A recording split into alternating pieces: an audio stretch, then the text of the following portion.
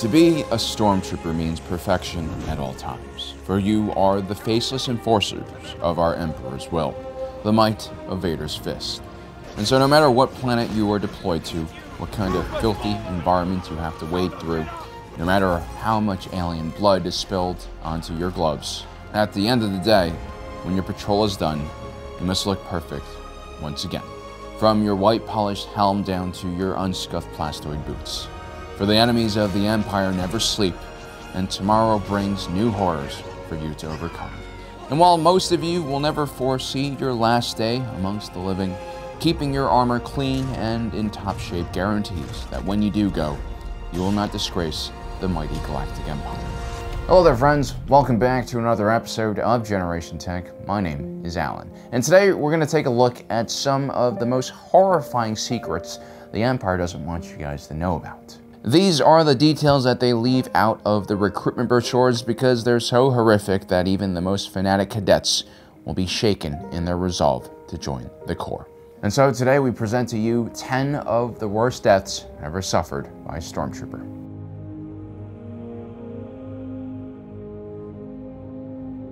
We did a similar video about clone trooper deaths in the past, and even though these individuals are identical copies of one another born in vats, they still had their own individual names and personalities. Perhaps it's the sameness of their appearance that forces the clones to adopt more of an individual identity. Or maybe it's their Jedi commanders that encourage them to embrace their differences.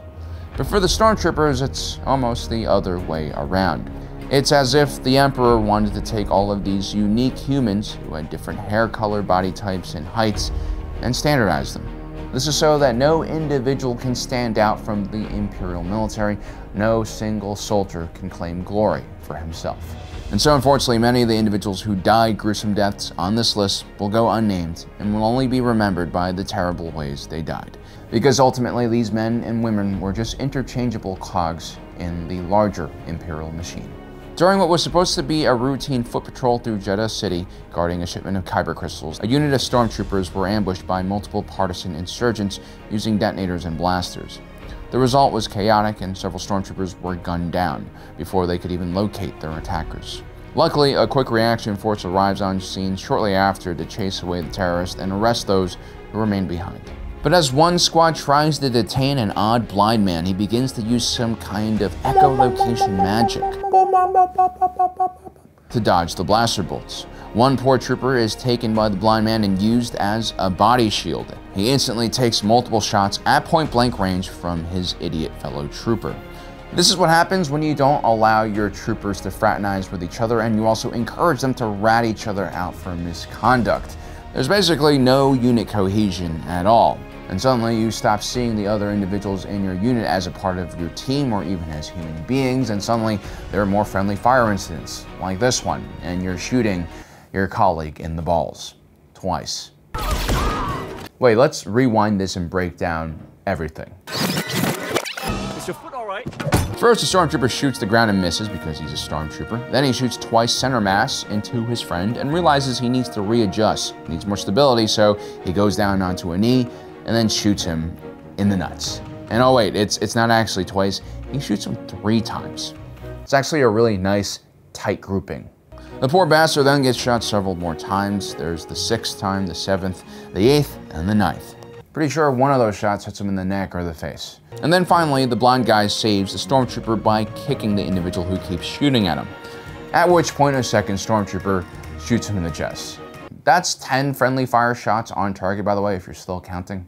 It's at this point that Donnie Yen finally smacks the poor Stormtrooper in the face with his stick, which is completely unnecessary because this guy clearly died already while he was still being used as a shield. Probably around shot 3 and 5.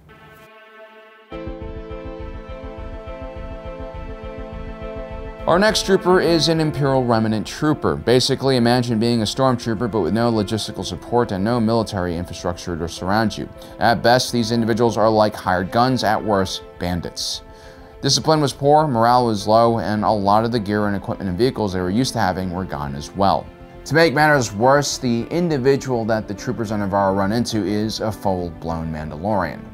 There are very few things worse than facing a Mandalorian, especially Death Watch Mandos. These crazy cultists never take their helmets off and have enough firepower to equip a heavy weapons platoon with just the stuff on their armor. To make matters worse, this is a highly stressed Mandalorian holding his little green baby child, so he's going to be doing his best to make sure they both get out of there alive. That means no holding back. Some of the Stormtroopers are lucky. They get to go down quickly. One gets electrocuted, a few get shot. Some get blown up by the whistling birds. I mean, you don't even hear these things coming. So it's a relatively painless death. What you don't want to be is the poor bastard who gets the flamethrower to the face. See, these plastoid helmets are really good at absorbing energy, but when exposed to high temperatures, they usually melt. So what essentially is happening here is that the plastoid from his armor becomes liquid and then melts into his face, which of course causes gruesome and painful injuries to his flesh. Now, this Stormtrooper most likely did not die then and there. He probably just collapsed from the shock and pain. But given the lack of resources the Imperial Remnant had, especially when it came to high-end medical equipment or even Bacta, I can imagine this guy's death will be slow, extremely painful, and full of infections and all sorts of other nasty things. This is why flamethrowers are probably one of the most messed up weapons you can use on another human being. This is why in our own real world, throughout the history of human warfare, individuals who were found operating this crazy weapon were oftentimes executed immediately by their opponents.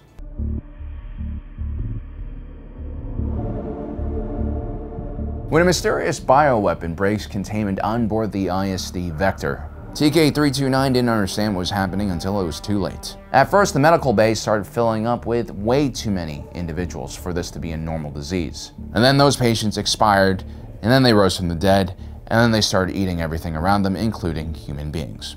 In our universe, we call this a zombie plague. In the Empire, it's known as the Black Wing virus. TK-329 was capable enough to escape the initial surge of zombies and attempted to escape with his commander, Gorster. But as he tries to make his way towards the hangar, he feels the virus slowly taking over. TK-329 manages to send a message to his wife and kids before the virus takes complete control.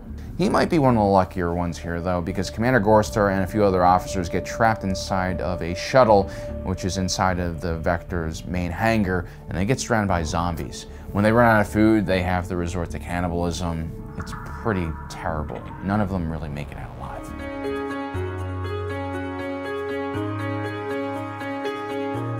Scout troopers were specialist stormtroopers trained in reconnaissance, marksmanship, and they like to ride around on those really fast speeder bikes.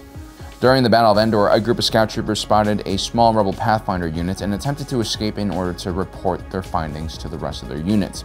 The rebels managed to knock out most of the scout troopers one by one, but the most brutal death occurs when Luke Skywalker tosses a scout trooper into a tree while flying at a ridiculously high speed. Why is this death worse than the other scout troopers who died in a massive fiery explosion when their speeder bike ran into a tree or something like that? Well, that's because when the scout trooper hits the tree, the force was powerful enough to probably break his back, but not kill him outright. This means he was probably paralyzed and then slowly died from exposure or, I don't know, dehydration, or maybe some Ewok ran along and ate him alive. Either way, terrible way to go.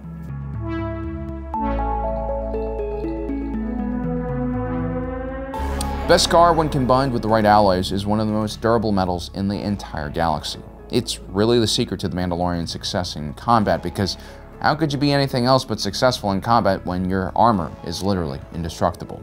And so you can imagine just how hot a Mandalorian forge needs to be in order to melt down this type of ore to work it. Those flames are white and blue for a reason.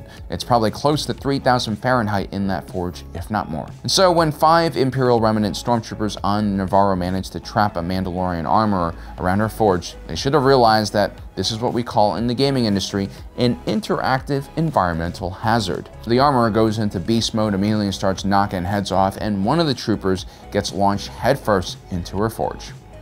This is probably a much quicker death than the flamethrower death, but it's probably a lot more painful in a much more limited time. It's probably also going to degrade the overall quality of Beskar coming out of that forge.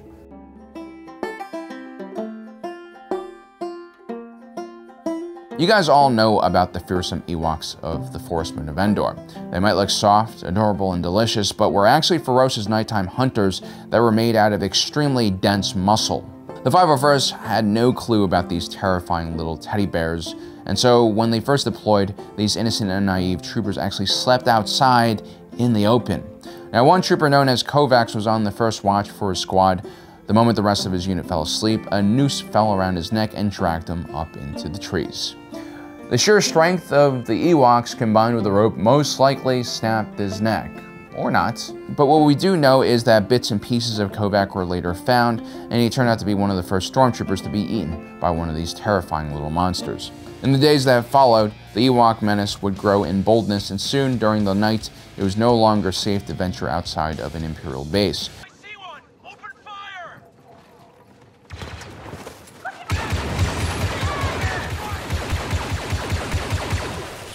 Weeks later, the Ewoks had become bold enough to attack during the daytime. It's one thing to watch your comrades get taken out by detonators and blasters. It's a whole nother PTSD experience to see your fellow soldiers getting eaten alive by Ewoks.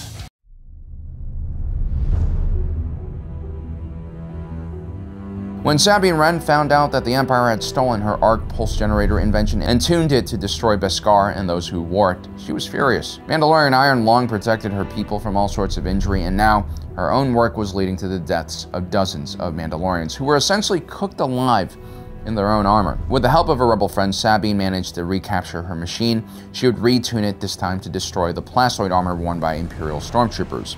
Sabine was originally bent on killing all of the troopers who had corrupted her work, but she was ultimately convinced by fellow Mandalorian Bo-Katan to stop her murderous behavior and just let the Stormtroopers live.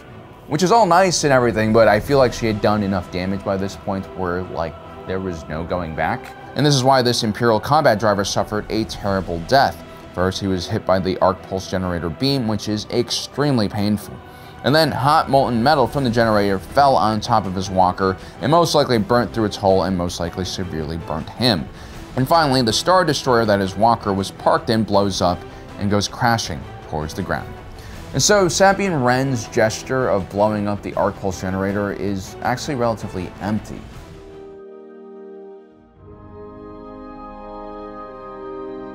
I don't know if they have Looney Tunes in the Empire, but this next Stormtrooper definitely never saw it.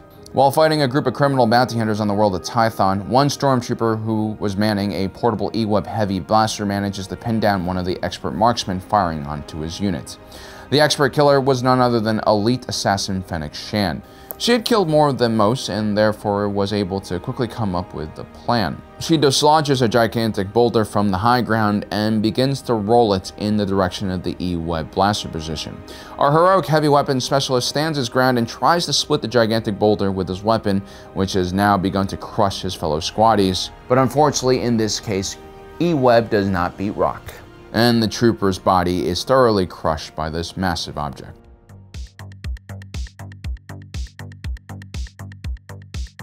Lothal was considered a minor Imperial holding. It was a low-population, mineral-rich world that had a relatively small and localized rebel cell operating on it. Governor Price and her Stormtroopers were on their way to destroy one of these rebel cells when her men ran into 3 gigantic wolves. The problem with training a standard infantry unit in a galaxy like Star Wars is that you can't really prepare them for everything, like being consumed headfirst by a gigantic wolf like this guy. That's just another thing they don't tell you about in the brochures. 6 months of the finest training in the galaxy most likely won't stop you from being turned into wolf shit.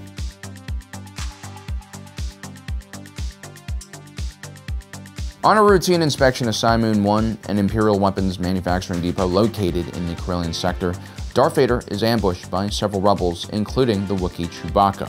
The large alien was usually armed with a long-range bowcaster and was an excellent marksman. Seeing his opportunity, the Wookiee takes his shot, or actually several shots.